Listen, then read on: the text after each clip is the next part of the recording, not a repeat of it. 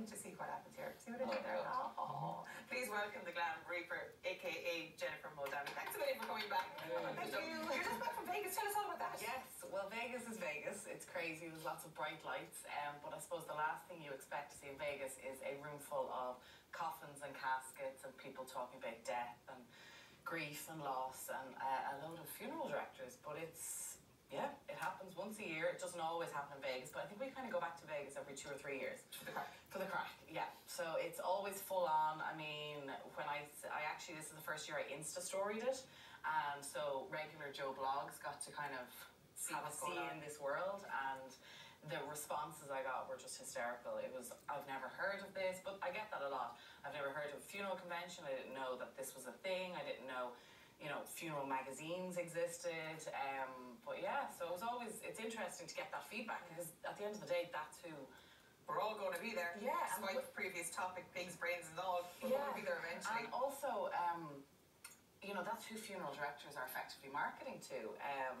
You know, it's a business, and so they have to market, they have to do sales, they have to reach targets. It's, you know, but on the other side, it's a bit, perhaps a morbid sort of career path for some, I think. But I actually don't. I think it's a lovely thing to do, because in Ireland we have different relationships with funerals, and other cultures have, they celebrate death in a way, and there's different ways of doing it. It's not just like the 3-day wake and we all cry. I mean, other cultures really embrace it. We really do, but also Ireland is really noted around the world as to how we do the wakes and how we celebrate life. But I feel like we've nearly lost a bit of that. I feel like we treated death so much better historically.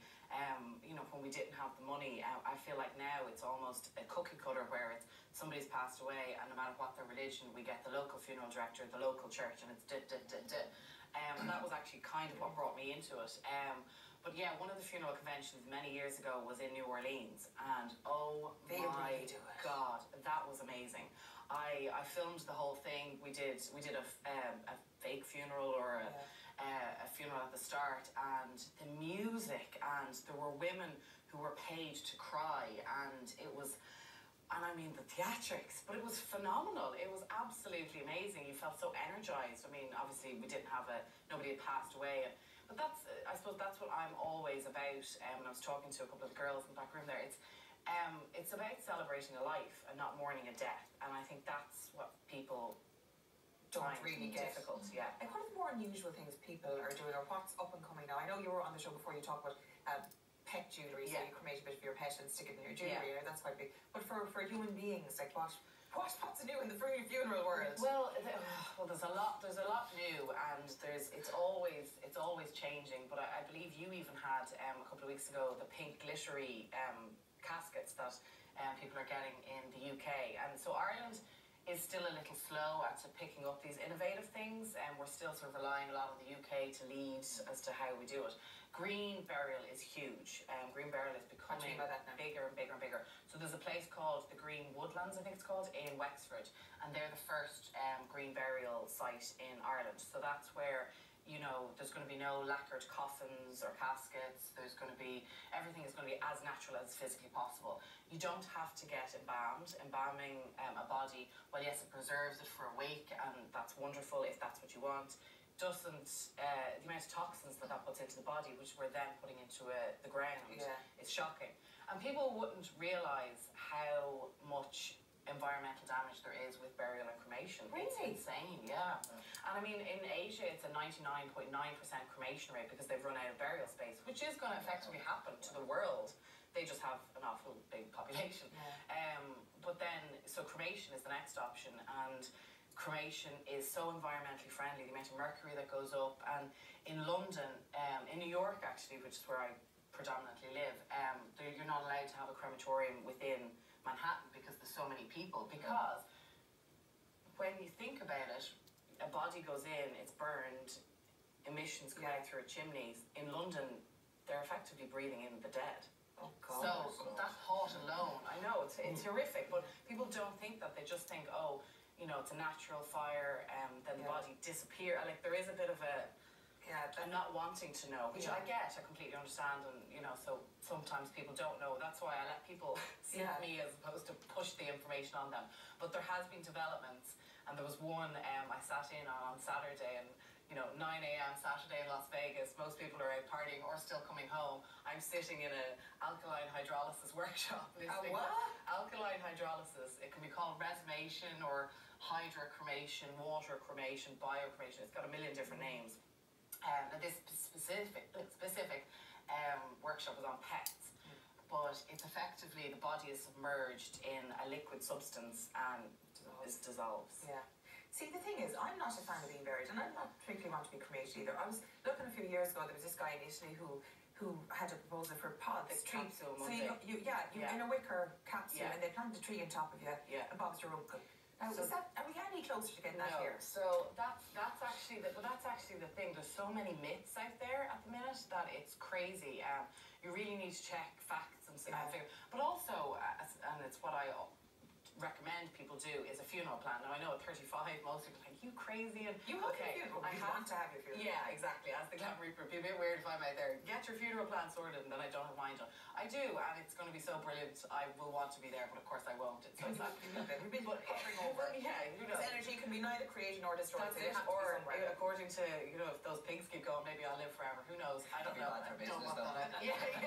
Funeral directors would not be happy with that previous slot. But it's it's crazy. They can do that for ashes. Yeah. I believe is what the latest is. But even in terms of cremated remains, that's another thing. People feel like I can scatter these anywhere and it's safe for the environment. It's not. The actual remains are ground up bone, and the pH balance is completely off. So if you think that you're going to just put that pot in your garden and put a daffodil in it, and Granny is going to turn into a daffodil, it's not. You need to have... Would it be awful if it planted a flower on you and then the flower died? And that's effectively, you have to get, there's biourns and there's substances out there who you put the ashes in, and they have, I don't even know what it is around it, but it knocks off the pH balance, and then it'll turn into a flower. And but you need to look into this sort of thing. Yeah, completely, and that's my get a funeral plan. But there is an Irish technology company called Eco Legacy that are developing a green cremation, and I can't really say too much more, but it's fantastic. If Ireland could come up with the green solution for the world, I mean, how wonderful would that be? And I spoke in Boston actually, so there's it's pretty much the biggest funeral convention in the world. I spoke in Boston about Irish funerals and how we may have the answer to the green.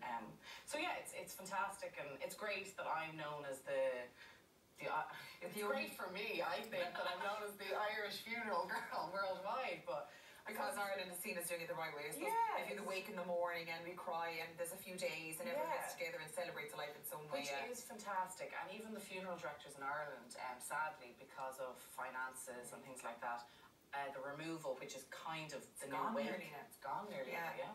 I've noticed that recently. The removal doesn't happen, it's just straight to the church. And most people prefer the removal. Yeah. Because they feel like they get to. So do many people actually come to you to plan a funeral, or how does it work? Well, I originally started the business as a funeral planner, or a wedding planner for funerals was how I described it, because people knew what a wedding planner was thanks to Jennifer Lopez and her wedding planning movie. But so I started with that, but actually Irish people found they couldn't understand the difference between me and a funeral director, because I'm not a funeral director. I don't embalm, or I don't do anything to do with the body. I was just more effectively. I'm all the good stuff. And so it didn't really work out. So I had to I had all this information in my brain, and so that's how the book actually came about. I went and I met somebody and I said, listen, I have all this information in my brain. I want to communicate it to the public. This business is not really working. And so the book came out. What's the name of the book? Say Farewell Your Way. So it's essentially there's three parts. There's one, what to do when somebody dies.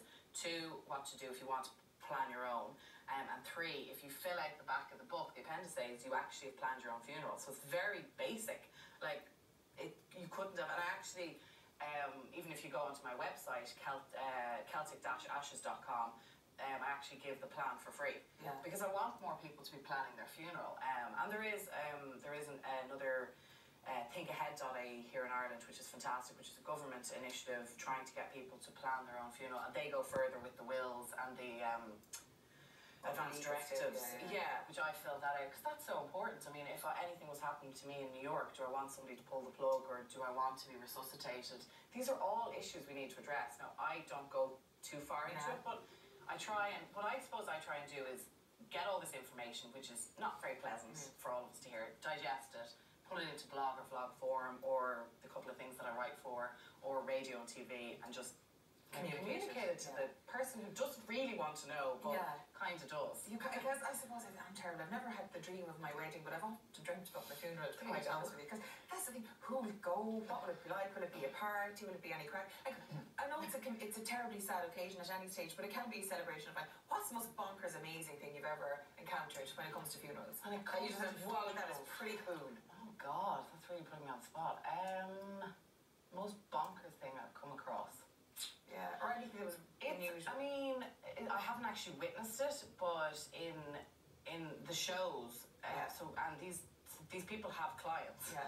There was the firing your ashes in space. I thought was kind of you can have your ashes fired in space. I kind of thought, why would you want to? But if aliens took your DNA, then one of the personally, and I try and stay as open as I can for everybody, but one of the things that I found, so some people will get somebody's ashes tattooed into their skin.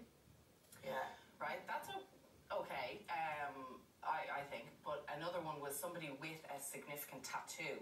When they passed away, they would have somebody take it off and treat it and framed. Into vellum, basically. Framed. Yeah. Okay, I won't be doing that. I'm having enough. If I pop plugs, do not take my unicorn off of the tender. It's staying on me and going to heaven or hell, wherever I end up. Jennifer, thank you so much for joining us on the show today. And of course, if anyone wants to get in touch with you, your website is again Celtic-ashes.com. Thank you so much. Now, time for a quick break. See you back here in 3.